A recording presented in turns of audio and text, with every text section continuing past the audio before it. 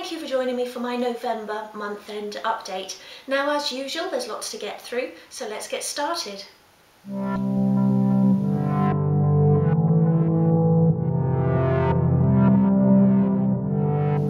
During November, the channel welcomed 385 new subscribers, taking the total up to 13,598. A very warm welcome to all of the new subscribers. Now, I had mentioned in an earlier vlog that it would be really nice to reach 20,000 subscribers this year. Now, I don't think that's going to happen now, but it would be really nice to get up to 14,000 by the end of December. So if you haven't already subscribed and you're a regular visitor to my channel, please do subscribe and help me reach that new target. During the month, I added 6 new videos to the channel. I showed you how to make a wall shelf with baskets. There was episode 15 of My Doll's House Diary. I also showed you how to make a kitchen island, an embroidered doormat. I also made a start on the accessories for My Doll's House kitchen. And I added another video to the miniature food series where I made some apples using polymer clay. I really hope you enjoyed all of those videos. At the end of October, I did promise you another episode of Out and About with Julie, and I was going to go along and film at the Kensington Dolls House Festival.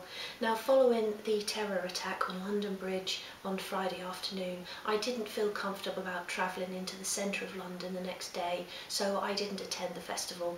But I have spoken to Charlotte, the organiser, and hopefully I'll be filming there in May. So coming up in December will be the next episode of My Doll's House Diary, episode 16, which I'm working on at the moment, and I'll be preparing the walls with primer for redecorating. And I'll be continuing with the My Doll's House Diary series throughout December. I want to make a start on the study, so hopefully we'll get the room decorated and maybe start on the furniture tutorials as well.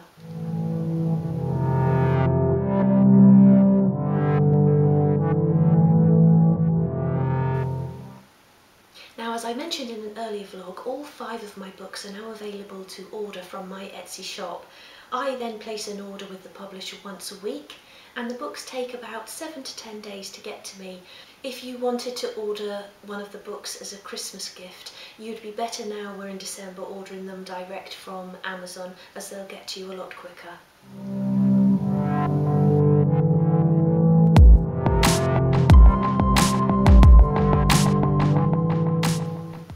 During November, I added lots of new crockery items to my Etsy shop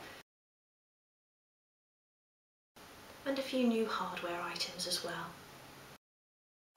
I also listed for sale this pretty crocheted blanket.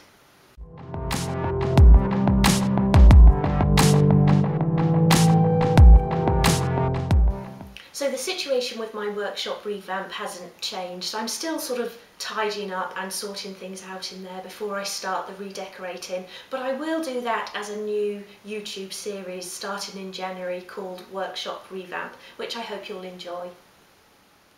I announced last month that I would be setting up a Patreon page, and I'm delighted to say that 16 people signed up to support me. So a huge thank you to each of you. Your support is really appreciated, and I've got some wonderful tutorials planned for you. And from now on, I'll be uploading at least 2 tutorials a month to my Patreon channel. The first tutorial I uploaded was this dresser, a rather detailed project, and the tutorial was actually over 2 hours long. And I'm currently working on an upholstered wooden sofa and chairs, which I'll be uploading in a few days' time. I also want to say a huge thank you to those of you who got in touch with me to say that you supported my decision to set up a Patreon page. Having seen some comments here on YouTube, not so much negative comments, but comments from people who were quite surprised that I'd made that decision. But I'm sure most of you understand that I need to make a living like everybody else, and sharing videos for free here on YouTube isn't going to do that for me. So it's just another form of income to my business, and everything will carry on here the same on YouTube. Now, if you would like to support me over on Patreon, membership is $5 a month, and that's about £3.80 at the moment. And for that you'll get 2 to 3 detailed tutorials every month. So I just want to spend a little bit of time talking about COPPA, or COPPA, the Children's Online Privacy Protection Act. And it's a law that stops YouTube from collecting data on children under the age of 13 and using that data to then target them with advertisements. So what that means is that all creators now have to set their channel or their individual videos to say whether or not they're aimed at children. That seems perfectly straightforward, that's fairly simple. The problem arises when YouTube then wade in and say that actually we think this video is for children. They can then change the settings on your channel to say that the channel is aimed at children. They can remove your video, shut down your channel, or you can be fined up to $42,000.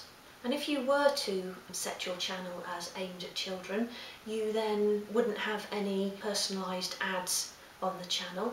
People can't like or dislike the video, and you can't receive comments on the video either, so we wouldn't be able to interact. Now, I've already changed the settings on my channel to say that none of my content is aimed at children, which it isn't. Every one of my tutorials would involve sharp tools. My Doll's House Diary episodes sometimes involve power tools. And you may have noticed that I put at the beginning of my last video, the polymer clay video, a little disclaimer at the beginning just to say this video isn't suitable for children due to the sharp tools involved. And thank you to Pat as well for that suggestion. And I'll be putting that disclaimer now at the front of all of my tutorial and Doll's House Diary videos. From my point of view, I think I'm probably safe, as I do only do Doll's House furniture and my vlogs, which certainly wouldn't attract children. And actually looking at my demographic, 90% of my audience are 45 plus, and I think only a tiny percent of anybody between the ages of 18 and 24 has ever watched my videos, and certainly nobody under the age of 13. So that proves that my videos aren't attractive to children. They don't attract children to my channel. Now, having said all that, unfortunately it's not a person who's actually sitting there going through the videos and making the judgment. It's all done automatically. So if my tags are picked up, say in Doll House or Doll's House furniture, etc., then potentially my videos could be removed. What I'm actually going to do is start adding the videos onto my Patreon channel, and not as a membership paid video, but just as a sort of free-for-all video. So if you wanted to go and follow me on Patreon, that doesn't involve any charges at all, you can still follow my page, you will be able to see those videos. Now, you won't be able to see the videos that I do specifically for my subscribers, the people that are actually paying to see the content, but you will be able to see anything that I upload as free for everybody. And I think that may be a way forward. So though I'm hoping that I'll be safe from this ruling, if anything was to happen, you know, the worst sort of outcome where they would actually close down my channel, then you would be able to find all of my videos over on Patreon through following me over there. Now, that really would be the worst case scenario. I've already had it actually when I tried to upload one video where they did put a warning on there saying that the video was for children, and I then had to ask for it to be manually reviewed, and it was, and that went through. So that is probably a good sign that somebody at some point has actually looked at one of my videos with a view to it being for children and then agreed with me that it wasn't. So hopefully that will be the case for my entire channel.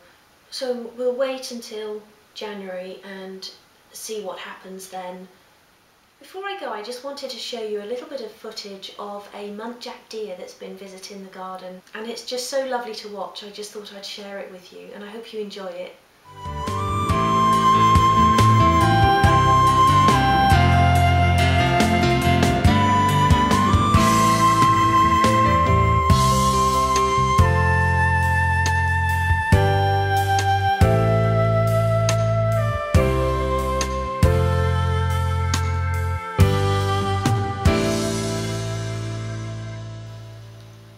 So I think that's it for now.